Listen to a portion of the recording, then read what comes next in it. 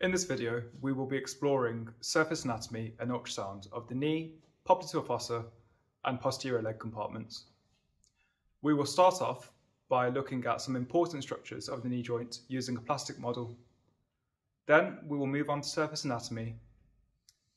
We'll look a bit further into the borders of the popliteal fossa using surface anatomy as well. And finally, we'll move on to ultrasound to find some important structures of the knee joint. This is an anterior view of the plastic model of the knee joint. You should be able to identify the following structures: femur, quadriceps tendon, patella, which is a sesamoid bone within the quadriceps tendon, the patellar tendon, the lateral collateral ligament, the medial collateral ligament, the tibia, and the fibula. Now that the model of the knee is in a flexed position, we can identify further structures: the lateral condyle and medial condyle, the posterior cruciate ligament and the anterior cruciate ligament, and finally the lateral meniscus and the medial meniscus. We will now move on to identifying some of these features on our patient. You should tie in this information with your knowledge on how to perform a knee examination to identify some common pathology. The following structures can be palpated on the knee joint: femur, quadriceps tendon, patella, and the patellar tendon. Then with the knee flexed slightly, we have the medial joint line, medial collateral ligament. Likewise, on the opposite side, we have the lateral joint line and lateral collateral ligament. The popliteal fossa is a diamond-shaped fossa at the back of the knee, which runs surprisingly deep. This is how major structures are able to pass between the thigh and the lower leg. If we get our patient to turn over, we can start identifying the borders of the popliteal fossa. There are four borders which make up the popliteal fossa. Superior medial, you have the semimembranosus.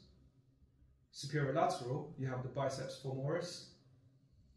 The inferior medial border is the medial head of gastrocnemius.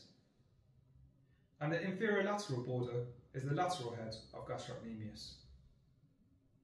The popliteal fossa acts as a conduit for structures passing from the thigh to the lower leg. From medial to lateral, these structures are popliteal artery, popliteal vein, tibial nerve, and the common peroneal or fibular nerve. Why is the popliteal fossa important? Well, swellings at the back of the knee can suggest different pathologies, and two of the most important to remember are Baker cysts and popliteal artery aneurysms. A Baker cyst is a swelling in the back of the knee that often presents in middle age and in conjunction with osteoarthritis. It is caused by inflammation in the semimembranosus bursa. It often presents with a chronic ache at the back of the knee. However, if the cyst ruptures, it can cause acute pain and swelling of the calf. This can mimic a deep vein thrombosis, and it's for this reason that a DVT must always be excluded in a patient who presents with a Baker cyst rupture. A popliteal artery aneurysm is caused by dilatation of the popliteal artery. This can present similarly to a Baker cyst, but it's less common. You can identify a popliteal artery aneurysm by auscultation of the popliteal artery in the popliteal fossa with an audible bruit. Ultrasound can be used to help identify structures within the knee. However, the cruciate ligaments and the menisci cannot be visualized well due to the presence of bone which reflects back ultrasound waves. We can see the suprapatellar and infrapatellar fat pads, as well as the quadriceps and patellar tendon using ultrasound.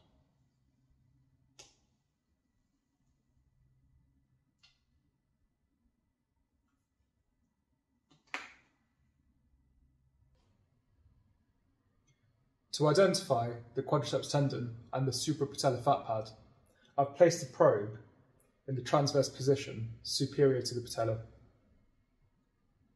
And I've tracked the probe slowly, just distally down the leg until I identify this image that you see here, which I will freeze. In this image, you can identify the quadriceps tendon, the suprapatellar fat pad, and the patella. We will now move on to demonstrate the medial and the lateral collateral ligaments.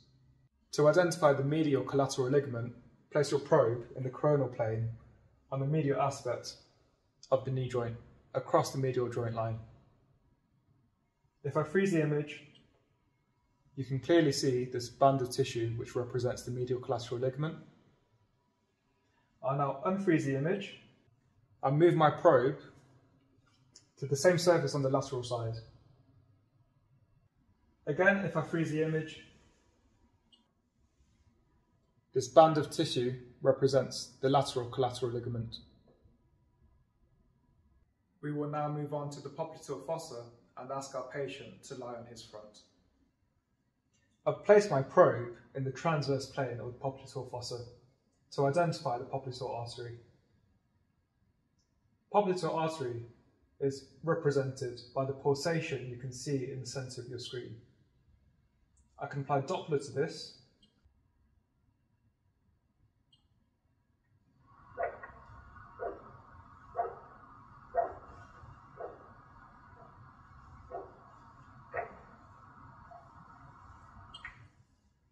Doppler gives you a visual and audio representation of pulsation through the popliteal artery.